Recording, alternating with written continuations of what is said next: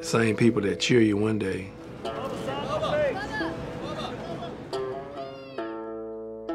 They boo you the next. There are those people out there right now waiting for him to fail. And if I was him, I'd be tired of hearing about it.